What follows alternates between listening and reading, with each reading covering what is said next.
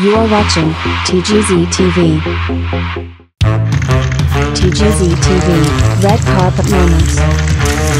Absolutely. I always love this event, the past few years that I've been invited to come. But tonight is particularly important because it is at the cusp of the launch of the Black Portraiture exhibit here. And it is breathtaking work that is a gift to our city. And so I'm especially excited to be here tonight, and particularly the fusion of art and film as a filmmaker. This is one of my favorite nights of the year because we're all in one room. It's pretty cool.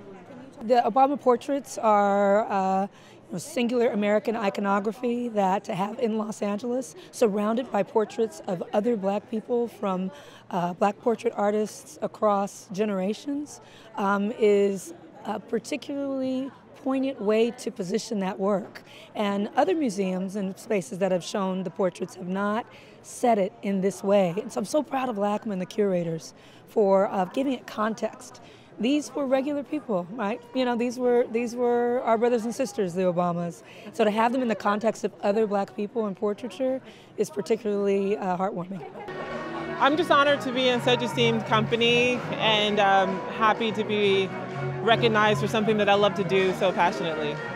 Yeah, I think in Los Angeles in particular that the two worlds never really collide, and I think nights like tonight everybody gets to come together and recognize that the arts are the arts and they all are making work from the same place and doing the same thing.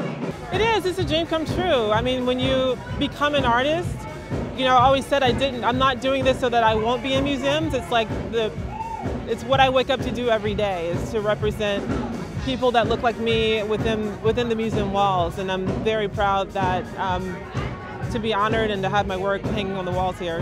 TGZ TV, Red Carpet Moments. You are watching TGZ TV.